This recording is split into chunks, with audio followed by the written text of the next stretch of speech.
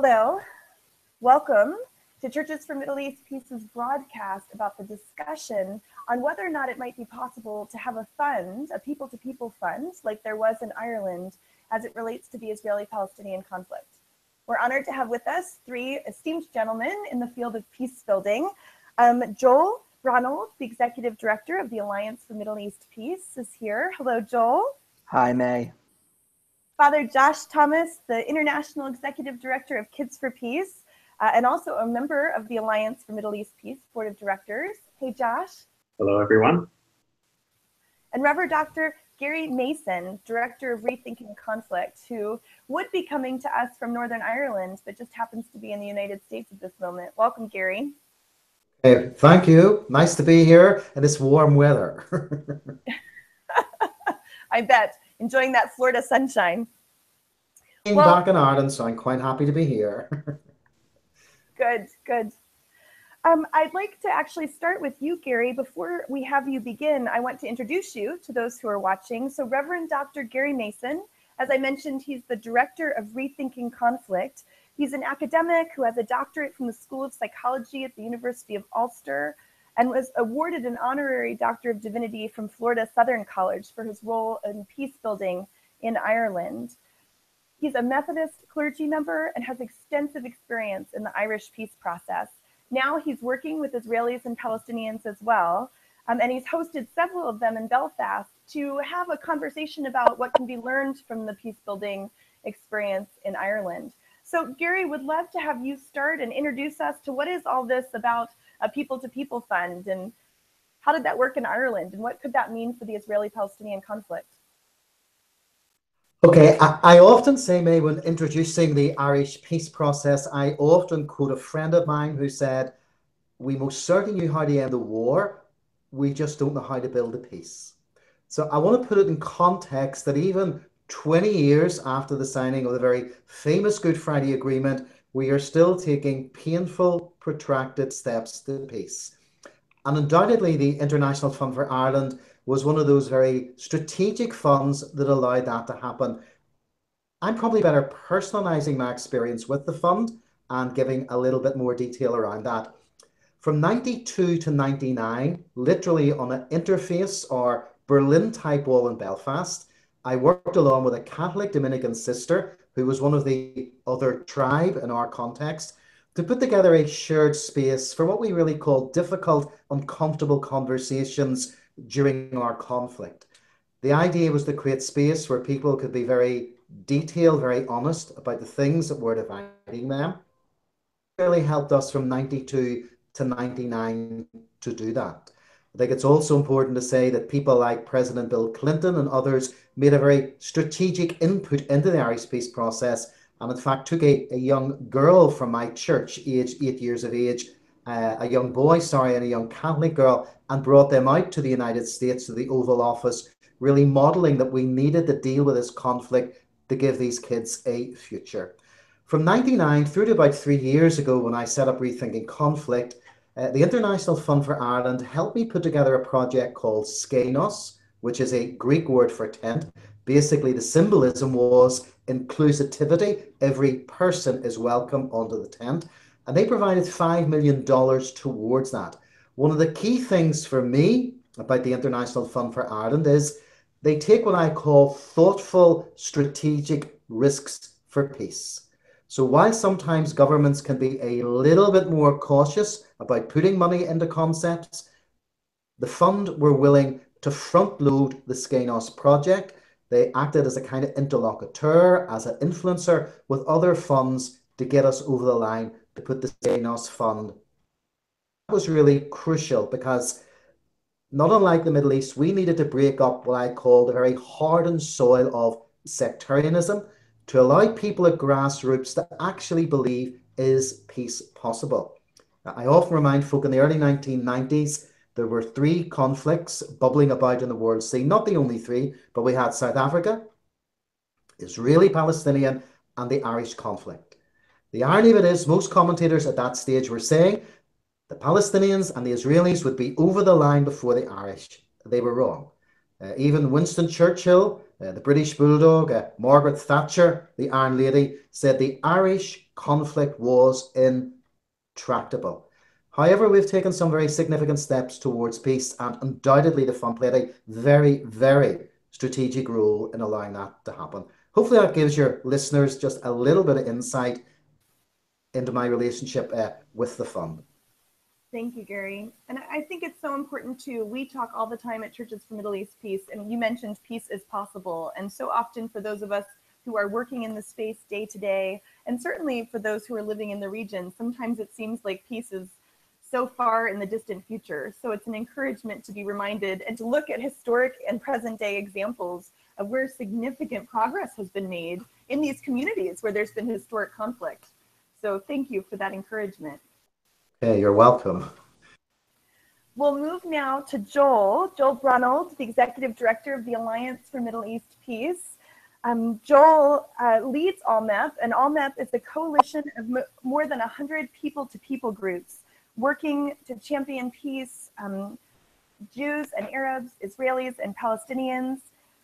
And they're working really to create this fund, a national fund, a people-to-people fund for the Israeli-Palestinian conflict. And so, Joel, it'd be really helpful to hear from you where this idea came from, why you think this might be a constructive effort towards peace. And particularly, I'd love to have you talk a little bit about sometimes people-to-people work is pretty criticized in our space.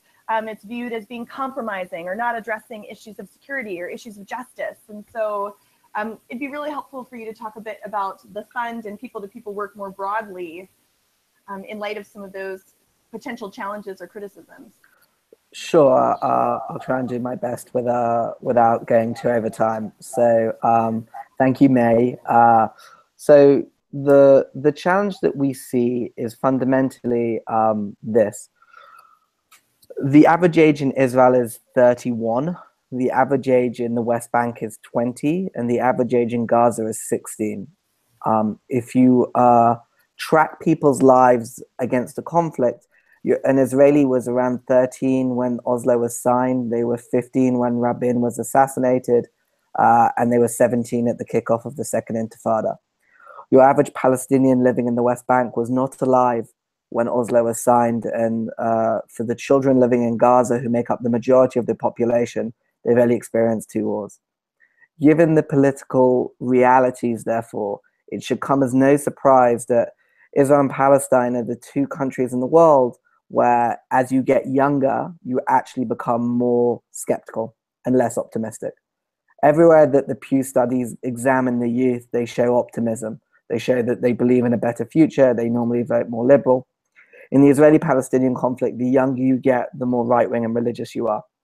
And so when we ask ourselves, is peace possible? Will peace come from the ground up? Are there constituencies today for peace? The answer fundamentally is no. And that's not depressing. That's just a realistic assessment of the current challenge that we find. So the question for all of us is, how do we move from vicious cycles to virtuous circles? How do we try and deal with the fact that despite the realities of the asymmetry of power between Israelis and Palestinians, and that, of course, Israel is the more powerful party, there is a symmetry in fear and mistrust, that over 75% of both populations believe that the other is out to kill them, and that they are deeply fearful on a daily basis that they themselves will be hurt.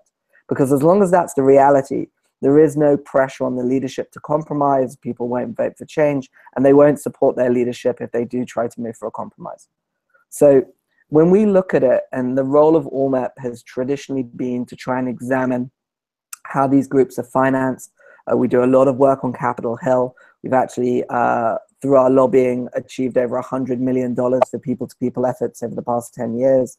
We've worked in Canada and the UK and a few other places. But when we look at the international community, there's a strategy when it comes to humanitarian assistance through the ad hoc liaison committee that the Norwegians run. There's a strategy when it comes to economic development through the Office of the Quartet Representative. There is a strategy when we look at negotiations, whether that's through the Quartet or the US, or there's someone thinking and waking up every day about how do we do this stuff. When it comes to civics, when it comes to the populations, there is no one who wakes up to ask themselves the question, how do we make sure the next generation does not hate each other? Collectively, as an international community, we spend over $13 billion a year on this conflict when you add in security assistance. Of that, only $45 million is spent on peace and reconciliation. So for the level of investment that we're making to try and resolve this conflict, if that's your premium principle, the premium to try and defend that is tiny in comparison. Gary mentioned the International Fund for Ireland. The fascinating thing about this fund is that it started in 1986. That was 12 years before the Good Friday Agreement. It was 8 years before a ceasefire in 94. 6 years before a ceasefire in 94. And it was at a time that no one thought peace was possible. But coming off the back of the Anglo-Irish Agreement, President Reagan and Speaker Tip O'Neill took the brave step of establishing the fund, and it brought congressional money that Catholics trusted and Commonwealth money that Protestants trusted, and collaboratively created a fund managed by the Irish and British governments so that it would have legitimacy within both communities. And so what we're trying to do is replicate that and to create the bandwidth and budget.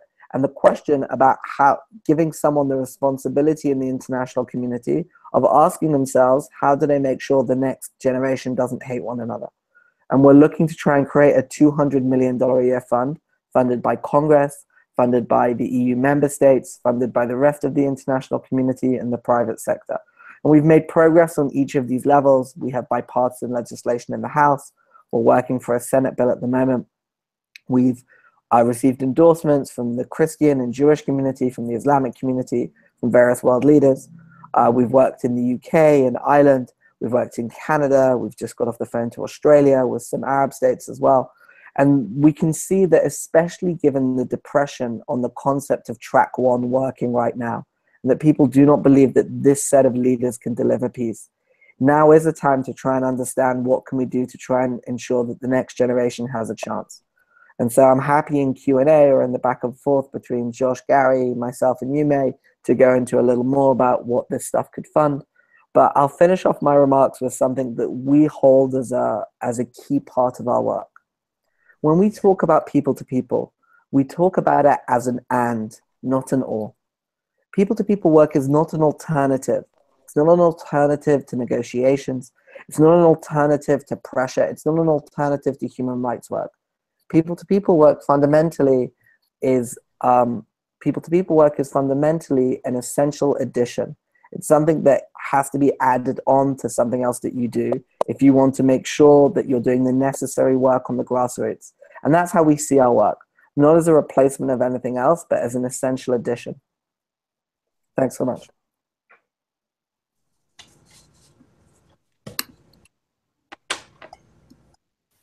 Sorry, I think I was on mute. Thank you. I have several questions for both you and Gary, which I will hold for just a few minutes. A quick one for those who are watching. You mentioned track one. For people who are not familiar with diplomatic process or the difference between track one and track two, could you just briefly explain that? Sure. Track one is seen on the political negotiators level. So the country, sort of Jared Kushner, Jason Greenblatt, Prime Minister Netanyahu, President Abbas. That's track one. These are the people making the decisions. Track two is considered sort of professional lay leadership. So businesses, professors, academia, other people who don't have the authority but try and come up with innovative ideas. And track three is considered grassroots and sort of people-to-people work. Fabulous. Thank you. That's very helpful. Well, speaking of people-to-people work, we'll now turn to Father Josh Thomas, who's an Episcopal priest, Executive Director of Kids4Peace. We have great respect for the work that Kids4Peace does and for all of you. And so, Josh, would love to have you talk a little bit about this interfaith youth movement that's centered in Jerusalem and the work that you're doing with Israeli and Palestinian and American youth. And how does the work that you're doing in this track three space of people to people, how does that relate to the potential of this Israeli-Palestinian people to people fund? Great. Thanks, Mae. It's great to be with you all today and to put a little bit of flesh on the bones to what Joel was talking about in terms of teaching the next generation not to hate one another and to build a constituency for peace. Kids4Peace is one of the 100-member organizations of the Alliance for Middle East Peace, and it actually has a deep link to the Anglican Church. Kids4Peace was started 15 years ago in the Episcopal Diocese of Jerusalem by Suhail Dawani, the current Archbishop, who believed that children were the key to the next generation, and that in the midst of a very difficult time, it was the Second Palestinian Intifada, he wanted the children of the three religions of Jerusalem to have the chance to meet one another, to discover their common humanity, to discover their common belief in one God, to discover their common belief in the image of God in each person and the sanctity of human life, and to prioritize the Church's mission for reconciliation and the role, the vocation of bringing people together. Kids4Peace started in a very humble way with just 12 children, 4 Christians, 4 Muslims, 4 Jews, including Bishop Dawani's own daughter, who came to a summer camp and spent 2 weeks together learning about each other's religions and cultures, breaking down stereotypes, fears, and misunderstandings, and giving a sense of hope and possibility that there might actually be a partner for peace on the other side. Life in Jerusalem, for those of you who have been, you know it's a divided city where although people see one another on a regular basis, they don't normally interact and speak with one another. And for many people, Kids4Peace is the very first time that they have a chance to really sit and talk with a person that they have been taught for their whole life was their enemy, someone they should not trust, someone that is out to do them ill. And in Kids4Peace, we're beginning to connect people from both sides of Jerusalem, from all three religions, Israelis and Palestinians, to discover the partner on the other side, to understand each other's real lives, both their individual life, but also the national aspirations of both sides, and to start learning skills for activism to be able to move their communities towards peace. Today in Jerusalem, Kids4Peace is one of the largest organizations working in this space. We have 500 families actively involved in the program from all parts of East and West Jerusalem. This is not just preaching to the choir. Right from the beginning of Kids4Peace, it was a value of ours to make sure we gathered the most diverse possible community of people to reach all the critical sectors of society. And rich and poor, left-wing, right-wing, religious, secular, all find a home in Kids4Peace as a place, a platform where they actually meet the other, and not only learn from the other, but a place to share their own point of view and to be respected and understood and heard. I think about Charlie Azar, who is one of our youth counselors. His uncle has just been elected the Lutheran Bishop of Jerusalem, and Charlie talks about himself as a bridge between the two sides of the conflict. He lives in Bet Zafafa, a neighborhood of Jerusalem very near to Bethlehem, and crosses through the Bethlehem checkpoint almost every day to visit his family on the other side of the wall. And he speaks about his role and his sense of being a peacemaker is to help his Palestinian friends and family understand the life of Israelis that he has met through Kids4Peace, and vice versa, to interpret to the Israelis who he has come to know through Kids4Peace what life for Palestinians really is like, including the occupation, including the violence, including the struggles that they have day by day. And for most of the Israelis in Kids4Peace, it's only through people like Charlie that they come to really know and understand what life is like for Palestinians. I know many Christians, myself included, care deeply about the life of Palestinians and wish that Israelis on a whole would have more positive perspectives and points of view, would understand the struggles and the injustices more deeply. And we find that in Kids4Peace, that's happening through these people-to-people encounters where young people who are trusted interpreters of each other's society can tell real stories of what life is like. Kids4Peace is not just a one-off dialogue program. This is a long-term youth movement. Children join when they're 12 years old and continue with us until they graduate from high school. A 6-year-long program, more than 100 hours of active programming every year that touches everything from religion and culture to narratives of history to political issues to skills for social change, political advocacy, nonviolent action, a whole spectrum of techniques to be able to move their societies from conflict towards peace. Already we know that for every Kids4Peace participant, they're reaching about 100 other people in a given year with their message of peace. That's a multiplier effect of 100 times. Our 500 kids multiply that by 100. That's how many people we're reaching in a given year. And what the fund would allow us to do is to scale up these proven effective programs to be able to reach a larger number of young people and increase that multiplier out.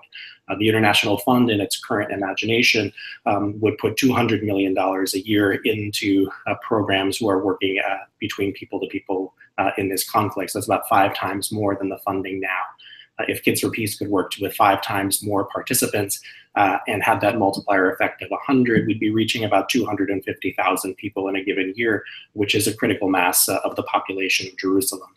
So we see a lot of negative trends, but we also have organizations like Kids4Peace that are really well positioned to change the cultures of community, to set aside these false stereotypes that have been passed down one generation after another, to connect the people on both sides of the conflict who really do want to work for peace, and to give them a platform for activism to be able to change their own communities and motivate their political leaders to act in new and different ways.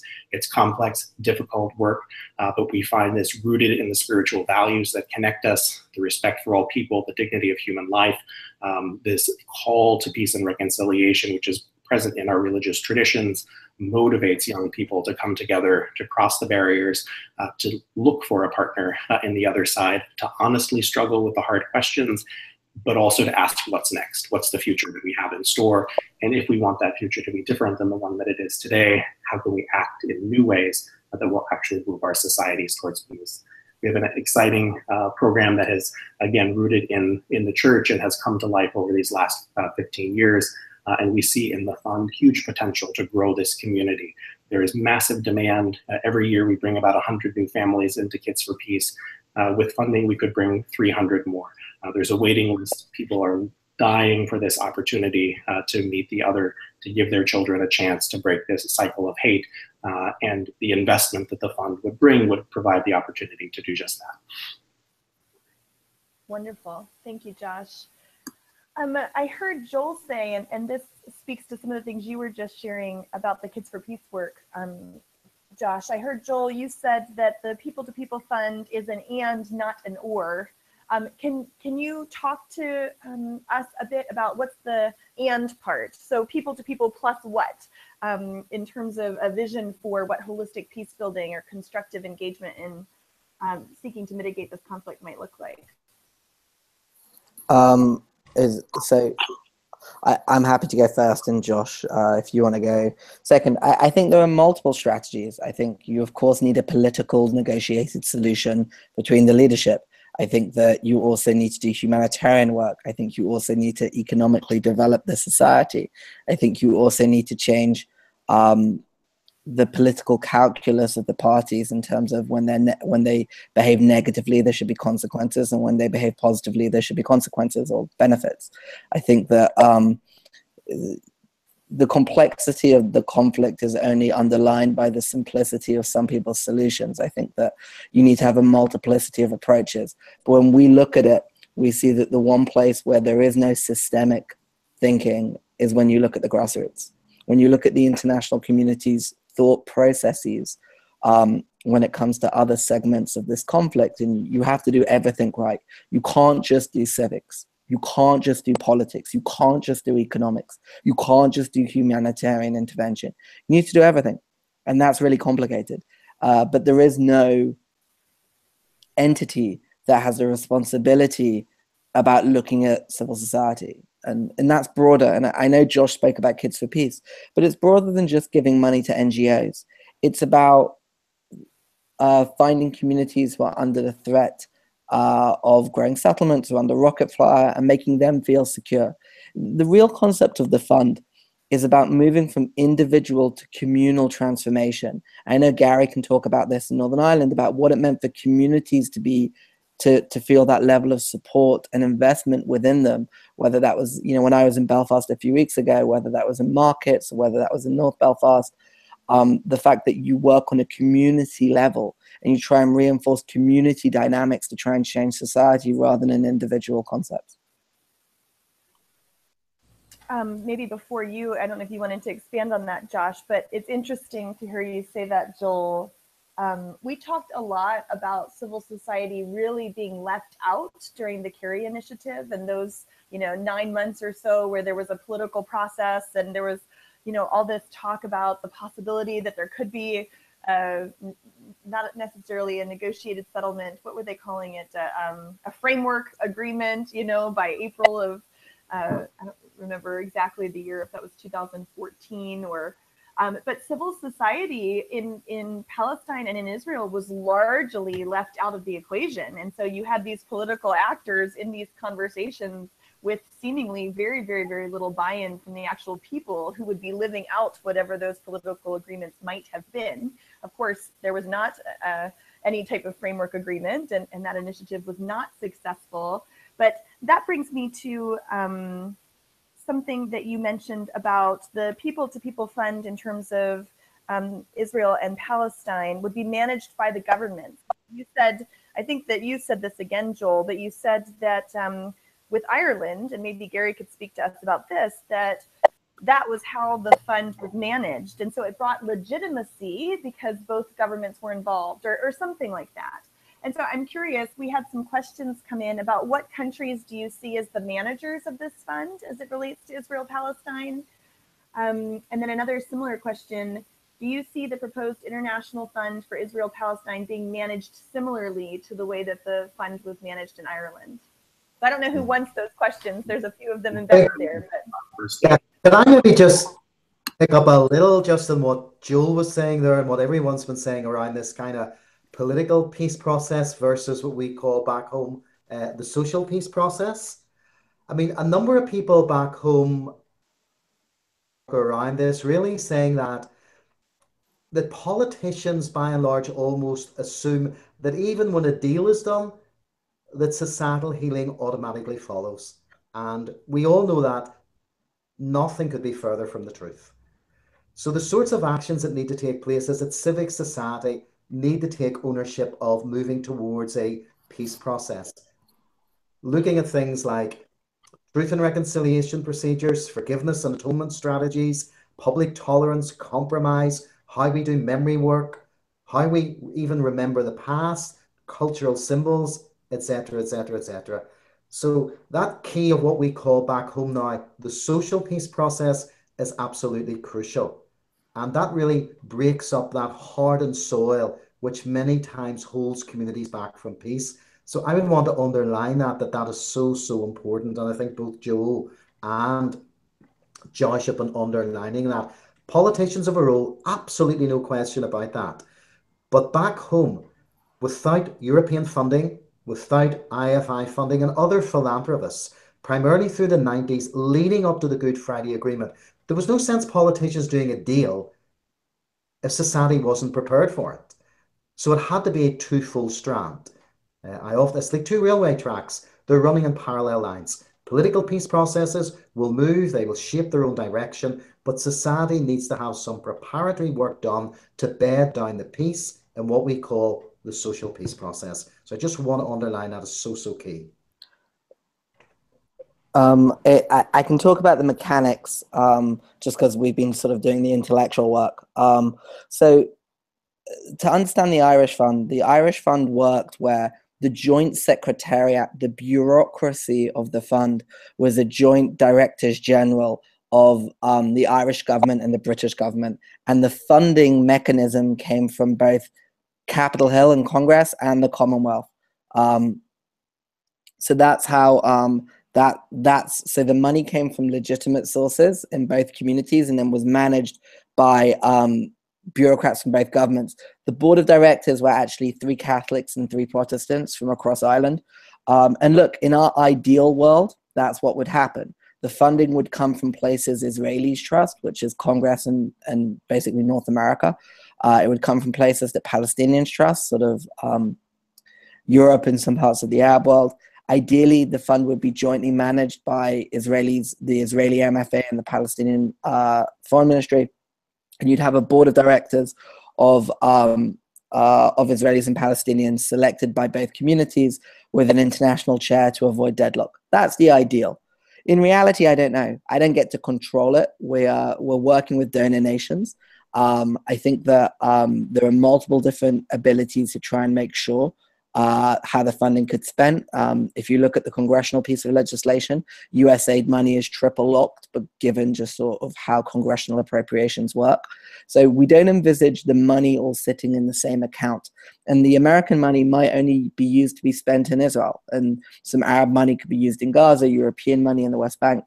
I'm not so prescriptive. We have to go back to the concept behind it. And we've written hundreds of white papers and dozens of academic articles about the bureaucracy of this. And if people are very interested, I'm very happy to point them in those directions. But the key is this: can we create coordination and scale of funding to give someone the job of what are we doing to make sure the next generation doesn't hate each other? That's the task. The question is how we get there.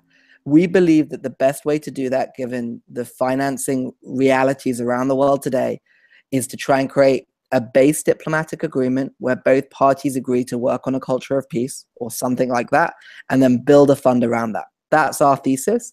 And I think that there is enough political capital and will in both parties to do something like that. If you look at the statements of both President Abbas and Prime Minister Netanyahu, that's what we're really looking to do. And I think from my perspective, this is a way to take some concrete positive steps at a time when it can seem very depressing and disappointing and uncertain about the future, that people will often wish for different leadership or say the populations are not ready for peace. And the kind of work that this fund would enable, large-scale, coordinated, strategic, thoughtful, contributes to that readiness, like Gary was talking about before, contributes to the development of the kind of deep bench of leadership on both sides who are committed to a solution. So rather than sort of waiting and hoping that somehow miraculously things will change or that someone will be pressured into changing their behavior, this fund is a way of creating conditions that incentivize the kind of changes that we hope to see. One of the things that I love that I hear all of you saying in one shape or form, I don't know who exactly said, it was Joel, but that part of the work of the fund is to make sure that people don't hate each other. And for those of us, all of us on the call are people of faith. And so at Churches for Middle East Peace, as Christian denominations come together, we care very deeply about Jesus's commandments of not only love your neighbor, but also love your enemy. And so this direct response to hatred that exists between these communities, I think is very inspiring and hopeful. But one of the things I love that I've heard you articulate is, again, going back to that and not or, that to pursue addressing that hatred within societies or creating space for direct connections like Kids4Peace does, that's not mitigating or that's not in lieu of the work in those other spaces that you've talked about, the humanitarian assistance of addressing real realities of lack of access to water or resources, or human rights concerns, which, Churches for Middle East Peace is an advocacy organization. We're doing a lot of work on human rights issues as it relates to prisoners or issues in Gaza or lack of mobility or movement. And so I'm encouraged to hear you talk about this fund in light of one piece of this bigger picture.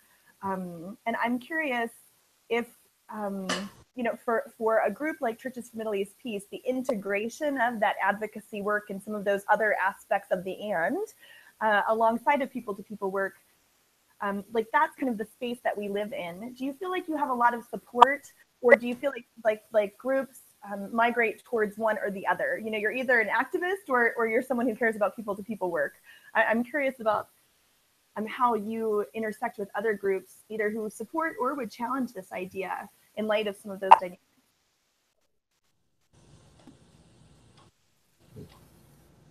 Josh, you want to go first? Sure. And I think that within our own Kids4Peace community are people who are doing both, right? Our youth, our parents, our staff are both activists in the realm of human rights and economic development and humanitarian assistance, and they're involved in people-to-people work. And I think internally within Kids4Peace, that combination is actually really, really helpful, because the connectivity is not simply like I'm from identity A, you're from identity B, and we meet each other. It's that I see you working for peace and justice within your community, you see me working for peace and justice within my community, and together we can actually make a greater difference than we might have thought about before. And so, I mean, Kids4Peace is embedded in the neighborhoods of Jerusalem. We have people who are going back and forth to and from the checkpoints. They're dealing with issues like the behavior of soldiers, like unequal distribution of municipal funding, like the presence or lack thereof of after-school programming in East Jerusalem, quality of school systems. I mean, all of these human rights, social equality issues are very much a part of the life of our whole Kids4Peace community. And so when they come together, they bring that activism with them. I think within the broader world of our supporters, donors, and friends, there sometimes is this challenge, right? There sometimes is a sense that other issues are more urgent, that there are these realities of the conflict, realities of the occupation that are so offensive and disturbing that they require sort of 100% focus of our attention on them, and the work of dialogue and reconciliation and peace building can seem like as one of our colleagues would say, sort of nice but not necessary, right? Something we can get around to later. But history has told us, our experience has told us that you can't just wait around for later, that we have to pursue both of these strategies simultaneously, because the people-to-people work has a cumulatively positive effect, right? That this momentum builds over time. And so we need to give ourselves space, I believe, certainly as a Christian, both to care for issues of justice and rights and equality passionately, and care for issues of peace and reconciliation simultaneously, and see it as a dual vocation that we can do at once. And I think that is a spiritual challenge, especially when we see things that make us angry or frustrated or grate against our sense of what's right and wrong in the world. But this is very complex, and even as we connect with one piece of our passion, it doesn't mean we have to give up the other part of our vocation in order to do it. And for me, the modeling is our own youth and families living in the conflict, who they themselves do this. They themselves bring activism and reconciliation together. So if they can do it, then we can too. I just add quickly, and I'd love to hear from Gary about the role of Irish Americans in terms of during the peace process and a few other things. The first thing I'd say is, despite the asymmetry of power, if you're an average Israeli who lives in the South, you don't feel powerful when rockets come and hit you. You just don't. And it's always important that despite the recognition of the asymmetry, the symmetry of fear and mistrust, I can't stress strongly enough. There is a reality that disconnects from the human level to the political level. Doesn't mean you ignore the political level. I think if you ignore it, you do it at your peril, because you're no longer relevant. But we shouldn't become detached from the human experiences of the people who make up the populations. And the fear and mistrust is an equalized concept, at least on that level. It's very important to stress that, because we can often get lost because of just the political realities. And I always find it important, especially in progressive spaces, to stress this, just for example, as I do when I sit in conservative spaces. I stress the realities of the politics, less of the human sort of interaction. And in that way, that's just an opening to say we work with everyone. We work with Palestinian groups, Israeli groups, we work with Christian groups, with Jewish groups, with Muslim groups. I speak both at the Holy Land Christian, ecumenical conferences, as well as APAC. I do all of them because the reality is that all of these elements are needed if we're going to be politically successful. There's a natural competition in all peace building, not just in Israel and Palestine, between the demands of human rights and accountability and peace and reconciliation.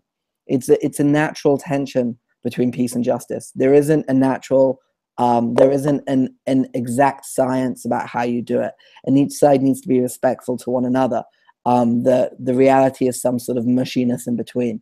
I would say that moral purity is something that peace builders is a luxury peace builders can't have if they want to be effective. There are people that I've met on both sides of this conflict that have done horrendous stuff to each other, and you need to work with them if you're going to be effective. And I think that if we're looking to be morally pure, you can do that and you can cheer from the sidelines, but you can't be in the middle. You can't work to really create peace if you in that way, and it's something that's difficult. So yes, I think that whether it's the human rights community or the security community or things in between, we sometimes butt heads with, but we do so gently, respectfully, and find ways to try and work with one another wherever possible. And the rule that we have at CMEP is we never attack another group, and we never attack another group's source of funding, ever. We ask respectfully for us to be allowed to do our work in the face of great difficult challenges on the ground. There has never been a more difficult time to do people-to-people work, given the restriction of space both within Israeli and Palestinian society today. And so we ask respectfully for us to do our work credibly, and we are self-reflexive and we are self-critical. We are not doing hummus dialogue and going home and pretending that everything's fine. But we ask for that. But I'd love to hear from Gary about some analogies about the Irish community at the time and sort of the role of diaspora communities there. Okay. Yes, I mean, I'm happy enough to chip into that whole conversation. I think underlining as well, or what Joel is saying, in our peace process, we had to bring in what were classed as extremes from both sides. And that was undoubtedly painful for many people. The strategy again was we had to get as many people around the table as possible to allow ownership of a very, very difficult situation. I mean, we're going back here in Irish society 800 years or 500 years of protracted conflict. Sectarianism, division, fear, hatred, mistrust run incredibly deep. I remember after the Good Friday Agreement, Tony Blair's Chief of Staff, Jonathan Powell, writing a book entitled Great Hatred, Little Room, which was simply subtext for the hatred was so intense between these two communities, there was really little room for any negotiation. The Good Friday Agreement got us over the line. And I think, as Joel has alluded to, in that Irish America did play a significant role. There's no question about it. In the early days of the conflict, Irish America was seen by those in the British Protestant Unionist loyalist tradition as supportive of political violence of the IRA. But there began a maturity, I would say, among Irish America, realizing that these two communities, i.e. the British Protestant Unionist loyalist community and the Irish Catholic Republican nationalist community, simply had to share this space of land together. As British, who had been there for 400 years plus, we're not going anywhere. So even republicanism now would say, using phrases like Brits out, which was the mantra of republicanism in the early part of the conflict, is no longer viable. People need to learn to share space. And undoubtedly, European Union and the United States, Irish America, all came to that conclusion. The only way to resolve this conflict is through sharing space, sharing power, one another, stopping the dehumanization of one another. And that was absolutely crucial. I mean, Martin Luther King Jr. once said, "It is possible to be too late in history with the right answers." It is possible to be too late in history with the right answers. That's why I think this fund is so crucial. I think there's a window. I think there's an opportunity. I think there is a moment in time to allow this to happen. I don't want to be, if I'm still alive in 10 years' time, to be having this conversation saying, why did we not do this in 017 and 018? I think there's a moment. And having worked in this area for 3 decades of my life, I was a child of conflict, a young adult of conflict. I'm now still a middle-aged man of conflict as I work in my peace process when I'm back home. I think there's a window.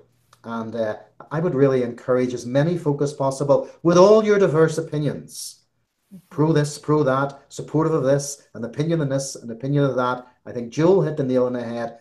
We need every person at the table. Elements of the Irish peace process, even though it's still bumpy. And I've hosted 300 Israelis and Palestinians in Belfast in the last 5 years. And one of the things they like about this is not utopia.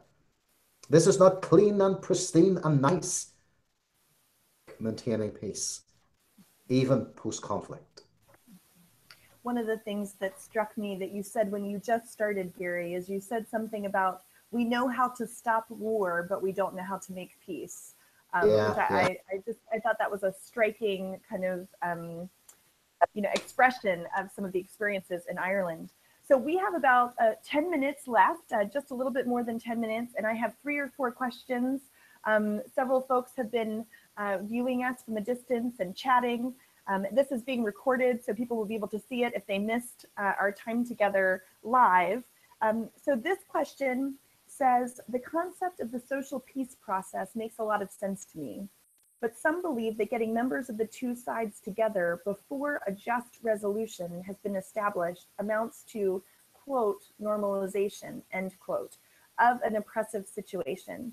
How can we integrate the concept of social peace process while avoiding normalization? I think that, and Josh, I think that your programmatic work is key, but I'll talk in the macro if you want to talk in the micro. Look, normalization, which is an accusation made that you are normalizing an unnormal situation, is an important concept to tackle, but also one that we should put within its proper context. If this work is done as beautification of the occupation, for sure it should be opposed. I don't think you'd even have criticism from many of our members. But the field has evolved, and the work that's going on, and when we look at the best practice, this is work that is attracting people. It works on mutual shared interest. And the fact is, you make people you don't like. You make peace with people you don't like and you don't get on with. And if you go today to Palestine, people are willing to speak to settlers. People are willing to work with groups like Women Wage Peace that don't use the term occupation because they know they reach more people than the traditional communities they were working with. People are willing to participate in programming that they feel is effectual, that is effective, rather than ones that make them feel good. Now, it's not for everyone, and nor should we ever say that everyone must participate. But neither should we say just because some people wish to view their resistance as dialogue, or as dialogue as a form of resistance, should we shut those voices down? That is not the voice of Democrats. That is not the voice of a healthy society. And I would urge those to say that whether it's young girls from Creativity4Peace who have recently been attacked with horrendous sexual violent threats, whether it's sort of different challenges and tribulations that some of the community have gone after, I think that we should be strong enough as a community who are trying to change the situation to recognize there is a multiplicity of voices. And just as our community recognizes there are people who disagree with us, and that's okay, so too other communities should recognize that you don't need to own the complete conversation to be effective. Thank you. Okay, here's the next question. You talked about consequences for parties that don't behave well. What would those consequences look like? Considering the international community has been trying to punish Hamas for a decade to no avail, how would you suggest working with hostile parties like Hamas?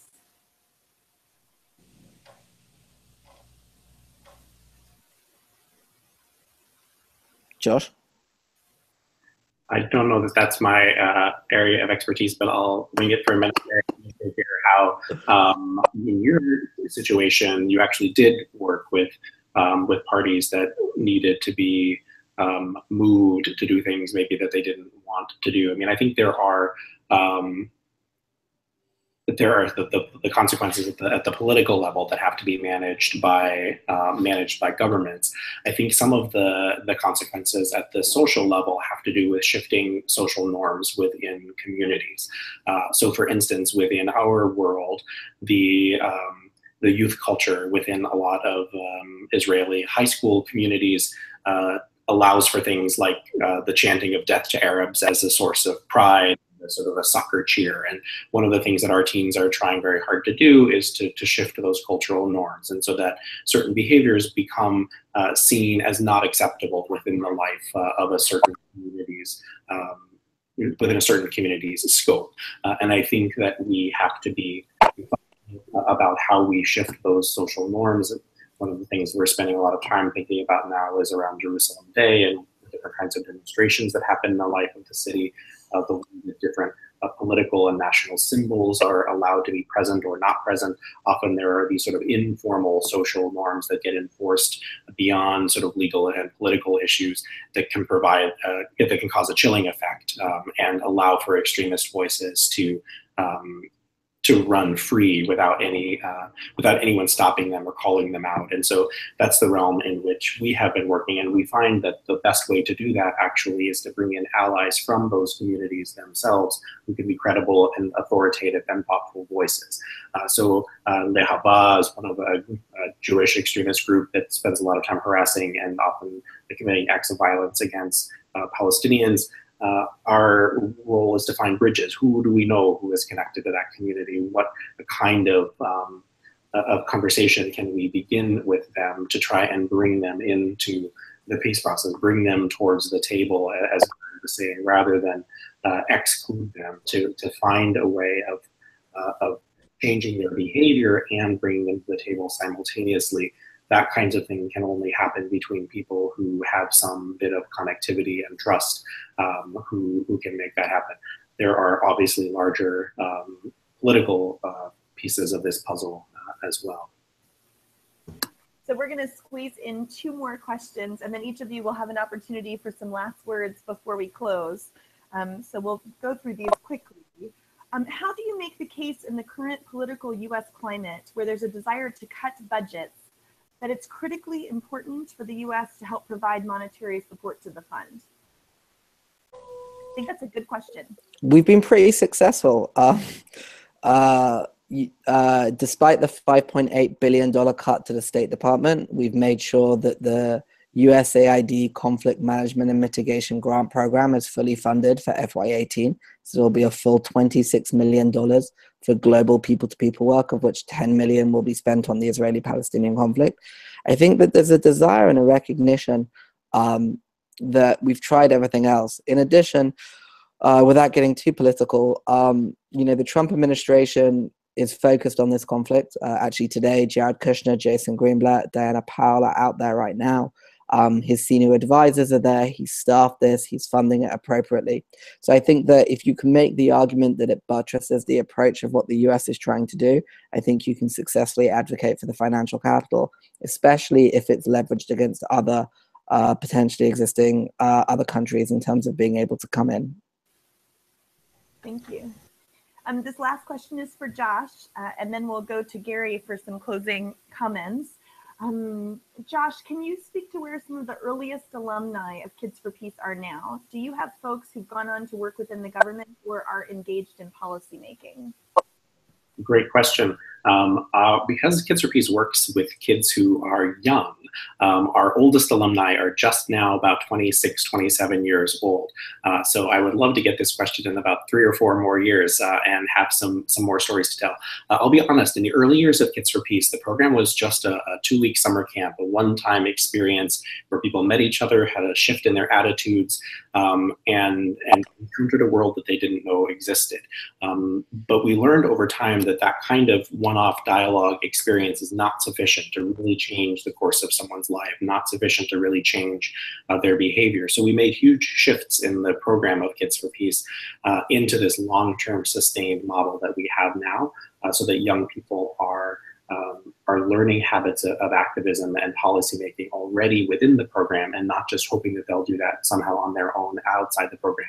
So for instance, we had 50 of our young leaders in Washington, D.C. this past summer spending 10 days learning all about policymakers. They were meeting with think tanks and presenting at the State Department and with key decision makers. They were on Capitol Hill at 29 different meetings with the House and Senate advocating for HR 1221, the legislation to create this international fund for Israeli-Palestinian peace. So while we don't have amazing stories from the early days of Kids4Peace, we think part of that is because of the program model that we had then, which was not the best one. And this is how we, as an organization committed to learning, are shifting our model over time, so that we know now our participants are already taking steps in policy making.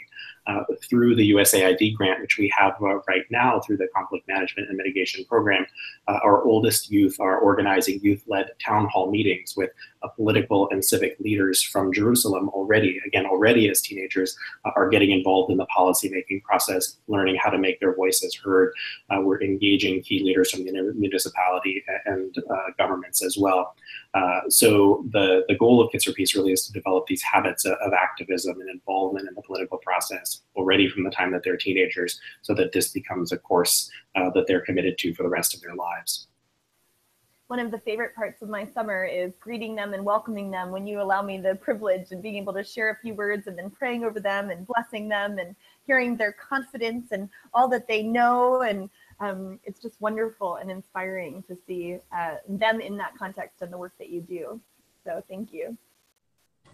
Gary, closing words, and then each of you will have an opportunity to say a few things as we wrap this up.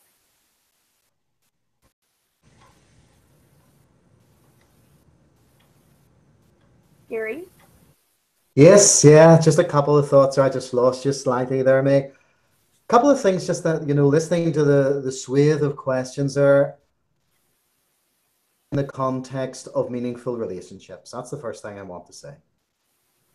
And I was speaking to people from the other side, Republicans, those involved in the IRA during the height of the conflict. And Catholic priests were speaking to those from my community, Unionist loyalists, who were killing as well. Governments can't necessarily do that. I acknowledge that it's always not politically correct for governments to speak to those who are pursuing terrorism or political violence, whatever phraseology you want to put on. But I do still want to underline that change takes place in the context of relationships. That's why I believe as a religious leader, religion has a role to play here. To say that engagement is not endorsement. Because I speak to a person does not mean I am endorsing their worldview. Many times people I speak to who are pursuing political violence, I'm trying to act as an influencer, a redirector, as an agent of change. I think it's important to say that as well. I think the third and final thing I want to say is, and I'm quoting this from the South African context, where one writer said, reconciliation is no cheap matter. It does not come about by simply papering over deep-seated differences. Reconciliation presupposes confrontation. And one of the things the International Fund for Ireland did was allow us to have the phraseology we've used as uncomfortable conversations. And I've heard that from Joel. People will change in the context of relationships. But that relationship needs to happen at grassroots civic society. The last thing the Middle East needs in 10 years' time is a peace process that is not embraced by every person. So that hardened soil needs broken up so that it becomes more fertile, that when the water of peace, hopefully in the future, does begin to fall, some plants will begin to grow. That's why I think this fund could be absolutely crucial and critical in some of those narratives that currently exist on the ground. That's a good word. Thank you. Joel, you've been courageous in being in this space with both feet and all of your being and your work. What are your closing words for our time together? I would say that there are three things that I'd want to finish on. It's always difficult to follow Gary. His poetry comes from a harsh realism. I got to spend some time with Gary and some former Protestant paramilitaries a few weeks ago, and it was a very moving experience. The first is, to be effective, you need to be optimistic but politically savvy. And that's what we are. If you have to ask what CMEP is in a sentence, we are optimism with political savvy. We are not doughy-eyed. We don't run into walls that we don't know where the cracks are to try and get through. And I think that there are political realities in all the countries we work in that we're very attuned to. And rather than screaming into the whirlwind, we try and find the ability to make practical change for the people on the ground. And so that's number one. Number two, we win quite a bit, despite the fact that the conflict is ongoing and it's horrible. If you look at our success in terms of appropriations work, if you look at our success in terms of bipartisanism, in terms of our ability to get the endorsements and where we've come, given sort of the work. Mae, you mentioned the Kerry approach. Even though John Kerry never met with a single civil society actor, the thing that survived him was the Quartet report. And if you look at the 10th recommendation, it's around civil society. It's the first time civil society has ever been mentioned at that level. And that was given a significant amount of work that CMEP and others did to do that. So two were winners. And that's very important in the political context. No one wants to back a losing horse. And third, we're uncomfortable. We make everyone uncomfortable. And if you're comfortable being with us, you're doing something wrong. It's very uncomfortable to have to deal with the morality of dealing in an asymmetric conflict, whether it's me as a religious Jew having to deal with people saying I can't pray on Har HaBayit because it's politically untenable and I need to reduce my religiosity on the holiest site for me as a Jew, and that by even talking about Temple Mount, I'm somehow a religious fundamentalist. And on the flip side, for many Palestinians, just having to deal with the fact that they have to talk to the people oppressing them and that they can't just, force their way out of the situation where it sort of behooves you to imagine that that should be the moral thing to do, is deeply problematic. It's deeply hurtful to try and recognize that that's not going to be, it's not a winning strategy when you're dealing with, the current realities of how strong Israel is as a country and the realities of conscription and the other things. So I think that being savvy and optimistic, understanding that we do win and that it is an uncomfortable thing to try and work for peace, are the three messages that I think are really important if we're going to do this work effectively. And really, Mae, just thank you for hosting this important conversation. Really grateful to each of you for coming, and the way that each of your points and your entry, you're each working in different spaces. And so the contribution of the three of you together is really helpful. So Josh, how about for you, closing words? A closing word is what my organization's other founder always says, is to keep the faith, right? That we do this because we want to see results and we want to win, but also because we know that this is the right thing to do. And that is what our faith calls us to do. It's we have an ability to take courageous action, even in the face of opposition. Many of our young people are called traitors and spies and betrayers of their community, and they all reroot back in their own religious tradition, their own religious commitment that this is the right thing to do. And that when you look at this from the long haul, that there is an arc and that there is an importance of faithfulness, an importance of steady, sustained effort, doing the right thing in the face of challenges. That's what makes a real difference in the world. Second is to echo Gary's point about change happening in the context of relationships, that it's one thing to speak your truth, it's another thing to be heard by the person that you want to listen to you. And I think within Kids4Peace, one of the things we do best is to create contexts in which people can both speak and be heard. And it's that being heard and being understood and being respected and being honored for who you are that changes the life of both parties. And that is sensitive, complex work, but it is happening. The third thing I'd say is to remember the positive story. We often hear news out of the region that is 100% negative, and that is for me, one of the things I tell groups when I speak to them is remember whenever you hear something negative in the news, know that Kids4Peace is also there in that same neighborhood in every part of Jerusalem. There are families who are struggling and working for a more positive future, and to not allow the negative narrative to be the only overwhelming one. The last thing I would say is that the Israeli-Palestinian conflict can often become the elephant in the room of American interfaith relationships, the thing that we can't talk about, the issue that we don't know how to deal with, the thing that can cause deterioration or set some kind of litmus test about whether people can speak with one another. And if we had another webinar, I could talk about this some other day, but Kids4Peace also works on domestic interfaith cooperation, building local chapters of youth in the United States who are able to have domestic interfaith relationships focused on the needs and realities of our own communities while not ignoring the Israeli-Palestinian conflict and acting as agents of change in how U.S. religious communities orient around this issue.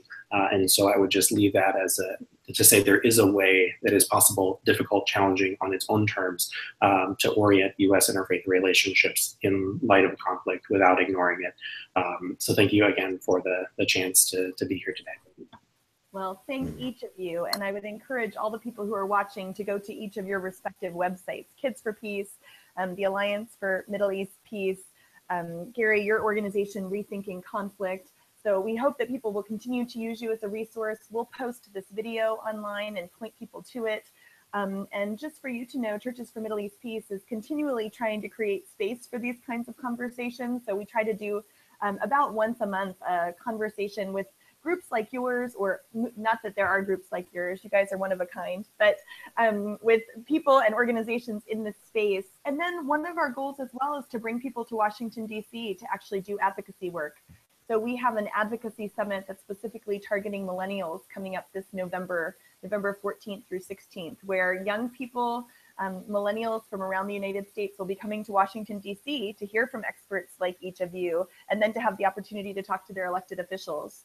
So we're grateful for the introduction that you've given us for this fund. We hope you'll keep us informed as there's progress, and we'll look forward to the opportunities that we have to next connect. So I loved your word, Josh, keep faith. I think that's a good word for us to close on, but grateful for each of you. So thank you very much. Thanks very much, everybody. Have a good day. Josh, thanks, Jill. Thanks, guys. Thanks so much. Best wishes. Be in touch. Bye-bye.